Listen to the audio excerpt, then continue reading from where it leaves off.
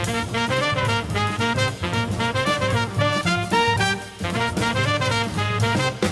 everybody, welcome to J&J On Jazz, powered by Jazzwire. This is Jeff, who is definitely afraid of jellyfish. I am deathly afraid of jellyfish, and this is James, who's offended by grape jelly. Apparently, there's other stuff that could be better used. Is that right?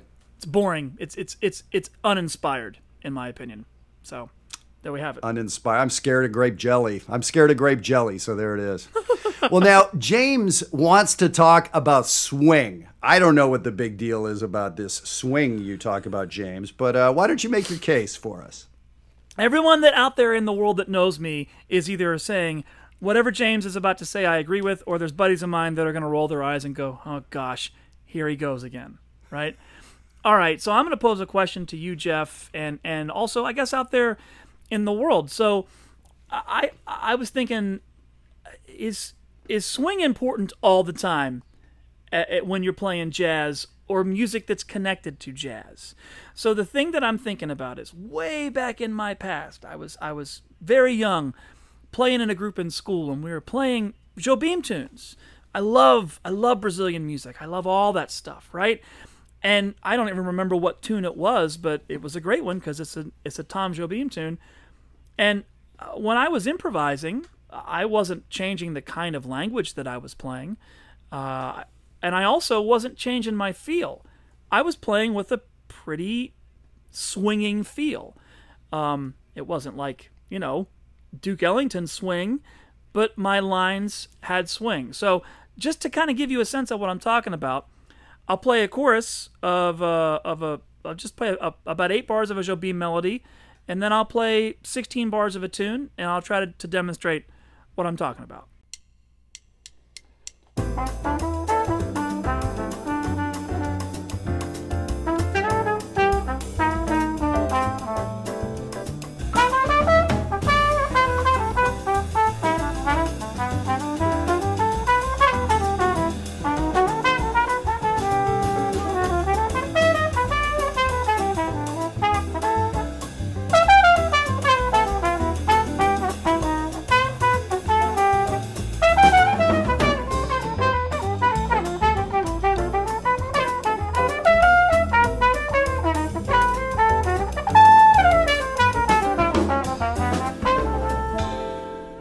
Yeah, James, I hear it.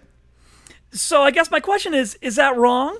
I mean, I was told that's a faux pas, and if it is, guilty as charged. So I don't know, Jeff. What do you think about that? Well, I can go 2 different ways. Like, to me, I love embracing different styles and different feels. Inside Jazzwire this week, the Blue community was working on Con Elma, the great Dizzy Gillespie tune, and we were doing it 12/8 Afro Cuban. Now, you can swing over a 12/8 Afro groove, but to me, there is so much amazing possibility by playing legit Afro Cuban African rhythms. Totally so I love doing that, but the sound of swinging over top is fantastic. Now, one of my favorite albums of all time is called Cannonball's Bossa Nova. It's Cannonball Adderley with Sergio Mendes and all these great Brazilian musicians. And Cannonball is just playing the bejesus out of some bebop over this great Brazilian sound. Is it traditional Brazilian? No. Cannonball's from Fort Lauderdale. He swings, and it sounds great, right? So Right. I feel like it can work, and that's what I heard you play a minute ago. Like, you're playing, you're walking into a room, confident with who you are, saying what you want to say, and it works.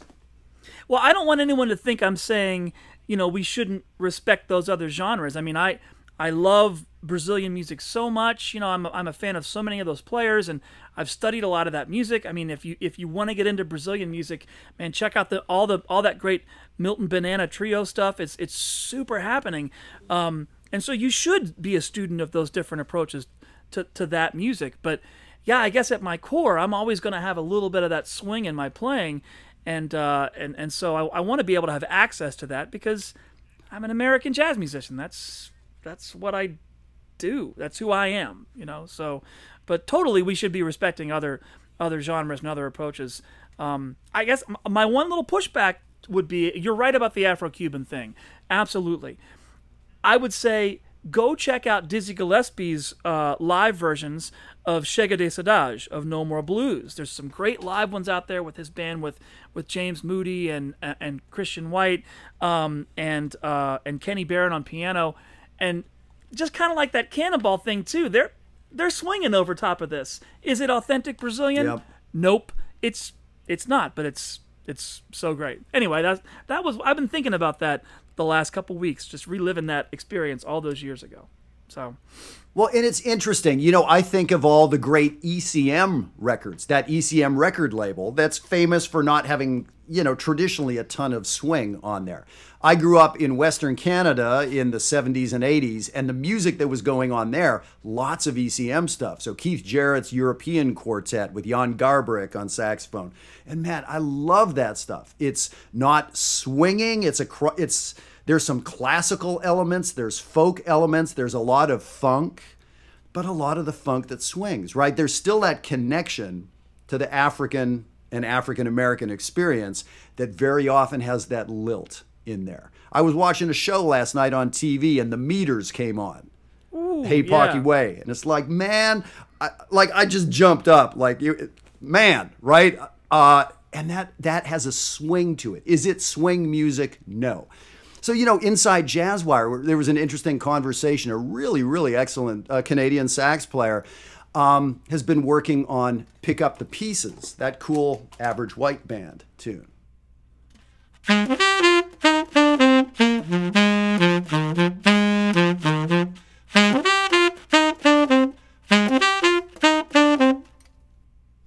And the conversation was going on like, well, those are straight 16ths, da-ba-da-da, da-ba-da-da. And I was playing it a little slower than they play it. To me, that's swinging. There's a shuffle in there. When you listen to the intro guitar part, it's cool. So somebody posted a Phil Collins, like Genesis Phil Collins, Phil Collins big band playing this. And they were really shuffling it. So it was really had that lilt to it. The Average White Band, to me, it's straighter, but it's still swinging.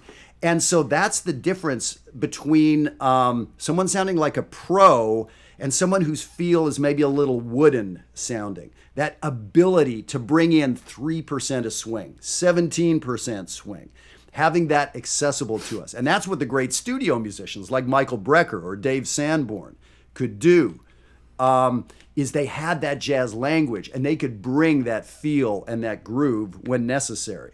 So I think, you know, I'm with you. I think, yes, we want to learn how to swing as if we're playing with Duke Ellington, but I think that accent to our language is really, really important. I think it gets used a lot more than people understand. I think that's right. You know, and it's interesting. Like, I've been fortunate to play this music in Europe a number of times, and my most recent trip where I got to play with musicians was like October of 2016. So quite a ways back at this point.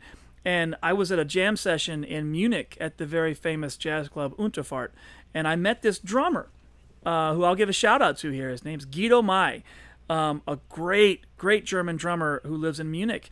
And we connected immediately because, you know, like you were saying, Jeff, the ECM stuff was a huge thing in different parts of the world. A lot of European musicians, a lot of European influences, and it wasn't always spang-a-lang, or very often wasn't, right? And the group that had been playing to open up the session was playing a lot of that stuff, and I think they were maybe from Switzerland, and they were great. It was awesome stuff. The session opens up, and me and this piano player from Philly, Tim Bray, were among the first to jump up, and Guido jumps up to play, and I never met him. And I think he said something along the lines of, can we swing? And I'm thinking, well, that's what I hope we can do. And he was tipping so hard. And I'm thinking, like, this feels like I'm back in Pittsburgh. Like, this cat is putting it right where it's supposed to be. Funny enough, we get done with playing those tunes, go back to the bar, having a drink, and he tours with Pee Wee Ellis and all those great funk musicians like Maceo and Fred Wesley and those guys.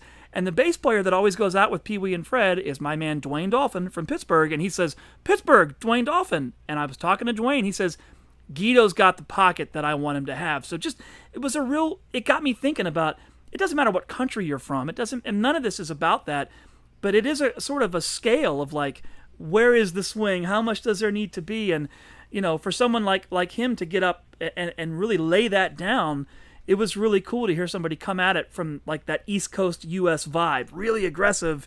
I don't know, it was a cool moment, and it really taught me, man, if you're listening to this music with open ears, you can find that sound no matter where you're from. So, yep.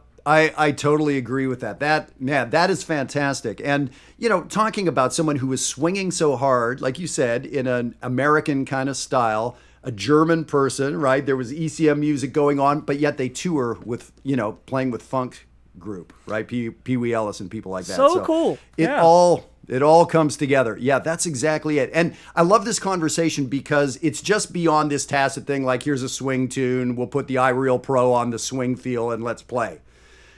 It's a lot deeper than that, right? Like, what kind of swing feel? Is this East Coast or West Coast? Are you, how are you articulating? When I play with you, James, it's different than when I play with Ingrid Jensen. Not better and worse, two different voices, articulate differently. So I love that because I get to try to now fit in and swing a little differently with one person versus the next person. It's really, really cool. And this is a deep conversation, and good conversations to have. And I hope people out there are hearing this and enjoying it. And speaking of good conversations, I hope you guys come in, check out Jazzwire, the free trial. You can come in for 1 week, really observe what we're doing, see all the great work that's going on, and these kinds of conversations numerous times a day. So I hope we'll see you inside there. James, man, thank you for bringing up this topic. I love it. Yeah, that was a lot of fun. I hope you all got something out of it. And it's okay to disagree with us. Like, leave us some comments. It'd be great to hear if you think I'm way off the mark or whatever. That's what's beautiful about this music and beautiful about Jazzwire, is that we get to talk about deep things, and sometimes we agree and sometimes we don't. But that's where it is, man. Thanks for letting me talk about that, Jeff. Oh, man, no, people are free to disagree with you. Just to be straight, don't disagree with me because I have a very fragile ego. Yeah. So now that we got that straight, we're good to go. Okay, you take care of yourself, All right, Jeff. everybody. Take care of yourself. Take care, y'all.